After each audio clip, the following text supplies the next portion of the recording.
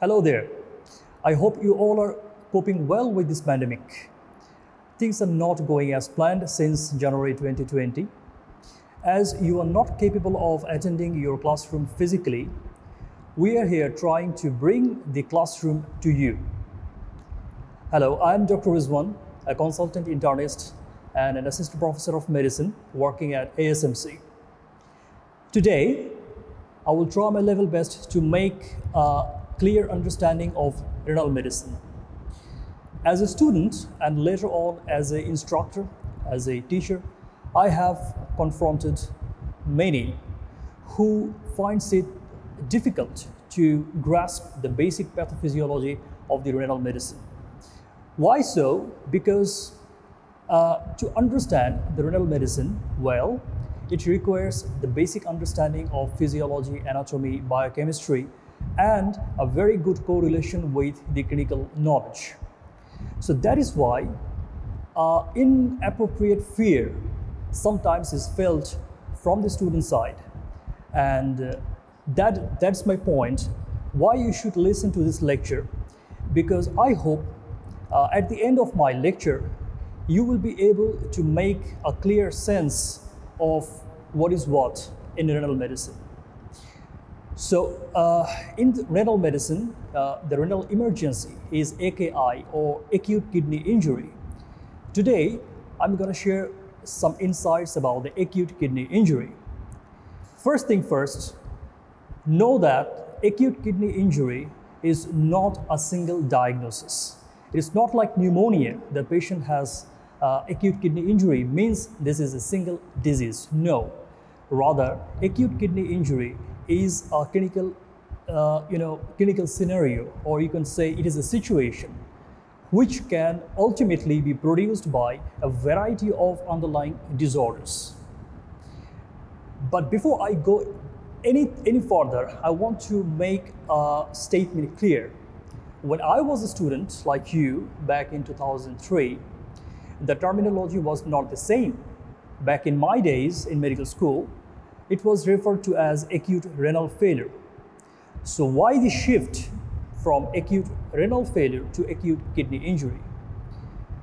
It's because, to make it a pass, you have to score at least 60 in your exam. So if you are not able to score that mark, you are declared as being failed. So you can fail getting 58, or you can fail getting 8. Sometimes, on some rare occasion, you can get 0 and be failed. But as you can understand very clearly, this 3 failure is not the same. A person who scored 0 has no knowledge whatsoever about the topics. The person who has scored 8 knows something. A person who is 58 is marginally failed. He has just missed the score. So, failure means you were incapable of scoring the optimal level of expertise. Same goes for organ failure. So if I say heart failure, it doesn't mean that heart has stopped functioning all at once. So it doesn't mean heart functioning is 0. No.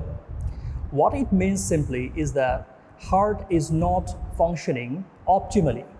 So the function of the heart is suboptimal. It is functioning less capable than the normal. That is what heart failure means. And so, just like your exam score, the heart failure can also be mild, moderate, or severe. In case of renal failure, the same is true, but kidney injury is not equal to renal failure. Why? Say you were once upon a time a very bright student who used to score 80 or above in exams, okay? So something happened, something was not going right, and you started to fall off. And your score gradually started to deteriorate. So from 80, in a semester you scored 70. Which is of course less than the previous score, but you still are passing the exam. So in the later exam, you have scored 65, which is also a possible mark, but definitely your score is declining gradually. So your student council is concerned about your score, and looking at your progress report, they have found that something is not right and your score is gradually falling down. So they call you and they ask you what is going on, what is the problem. So if they do not intervene right at this moment to prevent this to happen, you may end up failing the exam in the next semester.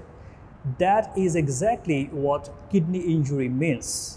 So kidney injury is not always renal failure, but kidney injury means that the renal function is deteriorating.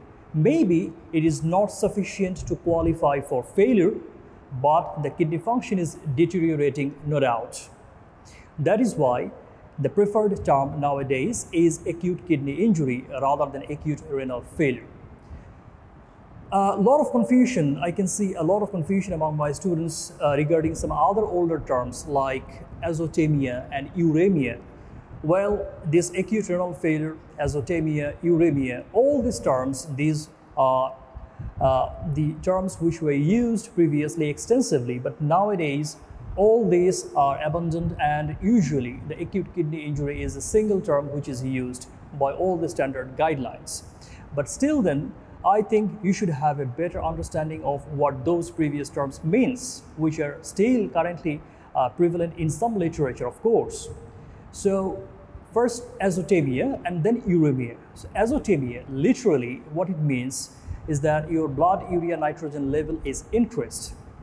Now remember, blood urea nitrogen is not synonymous with serum urea. Do not confuse serum urea with the blood urea nitrogen. Because as we know that the function of the kidney, among many important functions of the kidney acts as a filter. So it clears your body from the metabolic waste products, among which there is blood urea nitrogen. But blood urea nitrogen is only the nitrogen part of the urea. So it has a lower molecular weight than the whole urea. So the molecular weight of the blood urea nitrogen is 28, and it is raised when the kidney starts to function suboptimally, and the normal value of the blood urea nitrogen is between 7 to 21 milligram per deciliter. But the molecular weight of the serum urea, the total urea, not only the nitrogen component, but the total structure of the urea, it is 60, almost double than the blood urea nitrogen. So you can understand, if I say this patient has a blood urea nitrogen of 10 milligram per deciliter, it means maybe the patient has a serum urea roughly between 20 to 21 milligram per deciliter. That is the difference between blood urea nitrogen and the serum urea. But in simple term, the elevation of the blood urea nitrogen as a result of declining renal function is known as azotemia. Right, so what is uremia then? When this azotemia, which is a biochemical abnormality, you can find azotemia when you are testing the patient's blood. So when this biochemical abnormality of azotemia is sufficient to produce clinical signs and symptoms, then this constellation of biochemical abnormality, sign and symptom, all together, these are known as uremia. So uremia is azotemia plus sign and symptom. Azotemia means raised blood urea nitrogen. Okay, so what is acute kidney injury then? To define acute kidney injury, there are a lot of guidelines, but now in standard textbooks, a unifying definition of acute kidney injury is given, like if a patient has raised serum creatinine or reduced urinary output, in this clinical scenario, you should suspect that the patient has started to develop acute kidney injury. The very first word of the acute kidney injury is acute. So from that word, I can understand that the problem is not a long-standing problem. The problem is a recent one. But how recent is recent? So it can be as minimum as 48 hours, but usually it is within 7 days. On the contrary, if we compare it with the other clinical entity, chronic kidney disease, the renal injury or the renal impairment must persist for 3 months or more to call it chronic. So acute kidney injury is such an insult to the kidney in which the renal impairment is there for at least 48 hours, but usually within 7 days. So what happens? Why is that renal injury? What happens there? Due to some disease or drugs, the kidney is insulted, the kidney is injured, and it is manifested as raised metabolic waste product, that is serum creatinine, or reduced urinary output. So one thing goes up and one thing goes down. The thing that goes up is serum creatinine, and the thing that goes down is urinary output. Now we have to remember that the rise of the serum creatinine, absolute rise of serum creatinine is less important than the relative rise. What does that mean? Well, we have to know the baseline serum creatinine level of a patient. If I know that what is normal for that patient, because you are well aware of the fact that serum creatinine depends on many things, including the muscle mass of a patient. So an amputee who has lost one limb will have a serum creatinine lower than the person who is a bodybuilder. So this is understandable, right? So the baseline serum creatinine is very important while evaluating a patient of suspected acute kidney injury. Why? Because according to the KDIGO, the KDIGO guideline, if there is absolute increase of the serum creatinine of 0.3 milligram per deciliter within 48 hours time frame, should be recorded 2 times within 48 hours, or if there is a rise of serum creatinine of at least 1.5 times than the baseline within 7 days, or if a patient has been suffering from reduced urinary output of less than 0.5 mils per kg body weight per hour for at least 6 hours, then this patient check all the boxes to call it acute kidney injury. Well, pause here. I want to make a thing clear. Previously, I was discussing about the difference between acute kidney injury and acute renal failure. Now, while I'm defining the acute kidney injury, you should pay close attention to the serum creatinine level and its implication, okay? So serum creatinine level, I have said the absolute rise of serum creatinine of 0.3 milligram per deciliter than the baseline. So imagine a clinical scenario where a patient's baseline serum creatinine was 0.5 milligram per deciliter, because we know in between 1.2 milligram per deciliter everything is normal.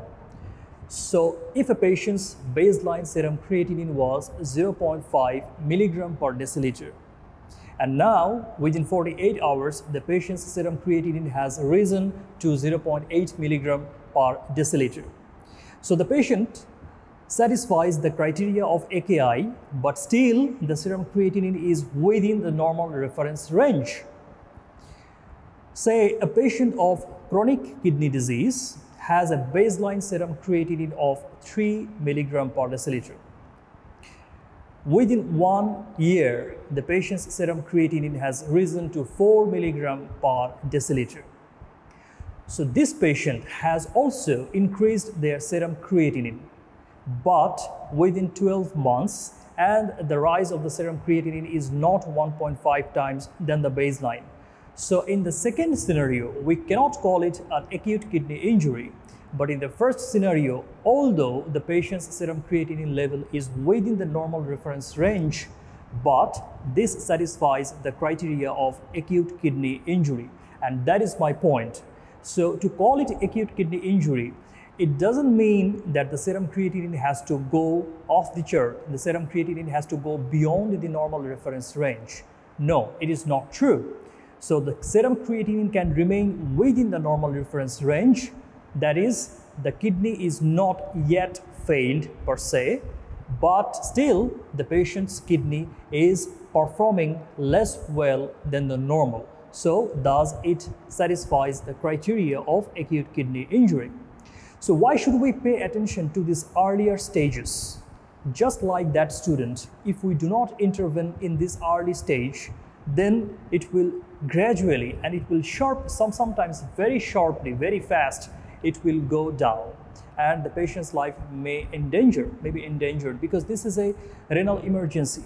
So once there is AKI, the mortality rate is high.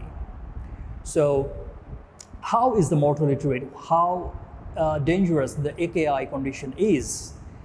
If AKI is only limited to the kidney, only the kidney is the organ which is suffering, in that case the mortality ranges from 5 to 10%. But if there are some other organs also, like heart or any other organs, multi-organ dysfunction syndrome, etc., in that case the kidney function, the mortality rises to 50 to 70%. So now you have a clear idea how serious this AKI condition is. If we are not able to intervene right at the initial stage, it can kill the patient. So why a patient can develop AKI?